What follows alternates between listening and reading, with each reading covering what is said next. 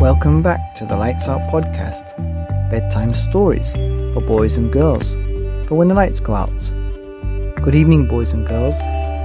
Are you ready for bed?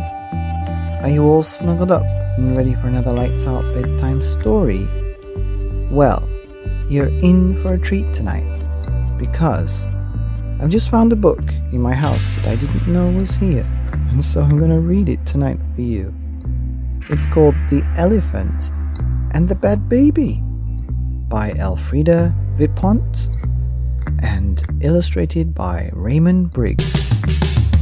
And a big shout out goes to all the new and existing authors who are supporting the ad-free Forever show. 1,000 stories for bedtime is our mission. And a super duper big shout out to the listeners who are also supporting the ad-free Forever show. And tonight's shout out goes to Holly Myers. Thank you so much. I hope that your little ones are enjoying the show. So, without further ado, let's begin this story. Once upon a time, there was an elephant. And one day, the elephant went for a walk, and he met a bad baby. And the elephant said to the bad baby, "Would you like a ride?" And the bad baby said, "Yes." So the elephant stretched out his trunk and picked up the bad baby and put him on his back. And they went rumpeter, rumpeter, rumpeter, all down the road. Very soon, they met an ice cream man, and the elephant said to the bad baby, "Would you like an ice cream?" And the bad baby said, "Yes." So the elephant stretched out his trunk and took an ice cream for himself and an ice cream for the bad baby. And they went rumpeter, rumpeter, rumpeter, all down the road, with the ice cream man running after. Next, they came to a pork butcher's shop, and the elephant said to the bad baby, "Would you like a pie?" And the bad baby said, "Yes." So the elephant stretched out his trunk and took a pie for himself and a pie for the bad baby.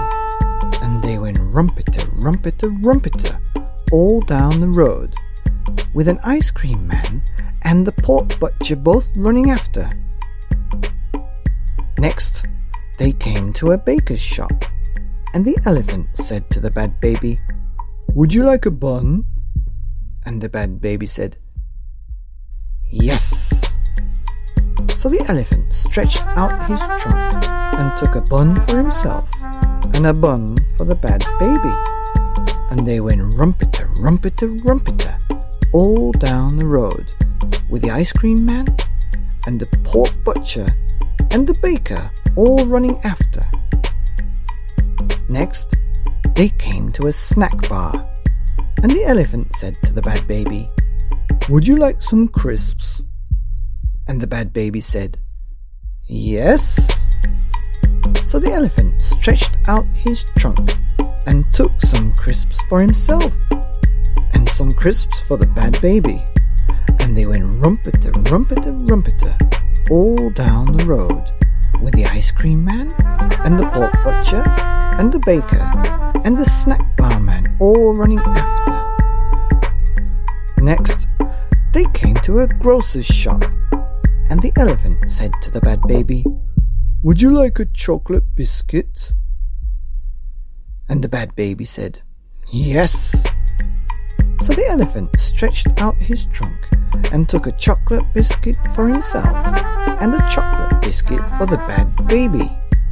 And they went rumpeter, rumpeter, rumpeter, all down the road, with the ice cream man and the pork butcher and the baker and the snack bar man and the grocer all running after.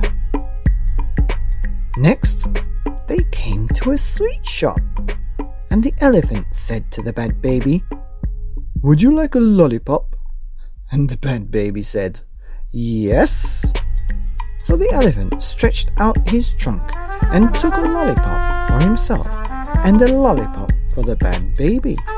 And they went rumpeter, rumpeter, rumpeter all down the road with the ice cream man and the pork butcher and the baker and the snack bar man and the grocer and the lady from the sweet shop all running after.